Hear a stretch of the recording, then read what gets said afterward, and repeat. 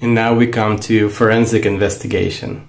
And the name by itself might not mean much in the context of computer security because it's something that we also use in the physical world as well, where we talk about, suppose, a murder. If you've ever seen some of these shows on TV where people investigate murders and other crimes, they use a lot of forensic tools and techniques there.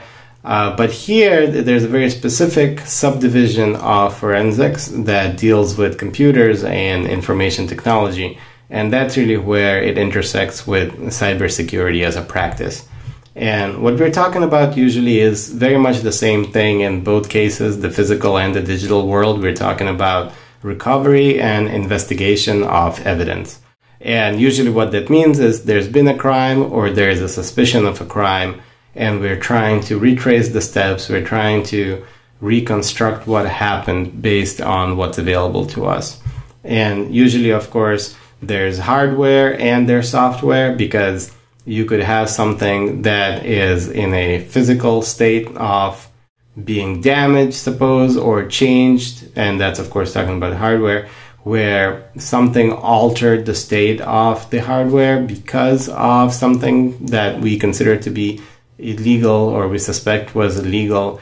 And what we mean here is we can actually look and see if a particular piece of hardware location-wise was somewhere that it wasn't expected to be, or we can see whether it has actual traces of use that was not expected, whether it be that it's turned off or turned on. It could be as simple as that, where it wasn't expected to be, or there's actual physical damage on it that we can inspect. Or suppose somebody had a hard drive that they had some data on that they didn't want people to find, and they damaged it hoping that data can't be recovered, and then we need to reconstruct the hard drive and get back the bytes of information that the attacker or the criminal thought were lost forever.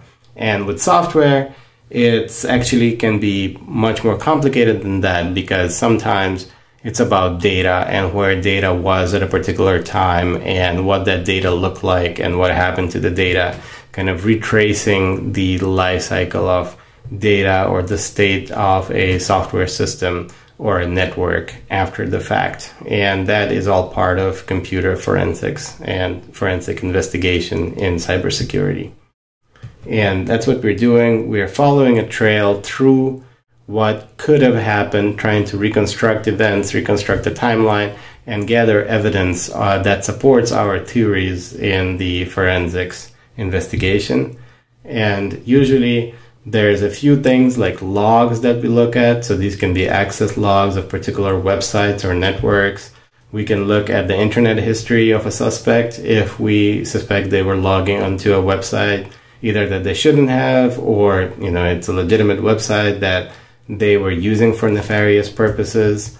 Or we look at their phones and look at the location history of the phone, or we look at any of the call history or text history that's available on the phones, depending on what that particular phone was set up to collect or what's still retained on there.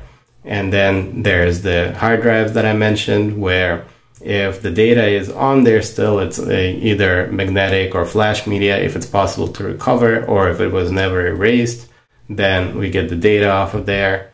And then there's stuff that's actually in memory, so volatile RAM, electronic memory, where the one that you don't usually suspect can be collected from. If there's a way to not lose that, if the phone or other device or laptop is not powered down, there are things that the criminal or the suspect might not know was retained in RAM, but it might be in a sector of RAM unintentionally or intentionally that they did not think to empty out, or just wasn't accessible to them and is accessible to the investigators because they have the right tools and admin access.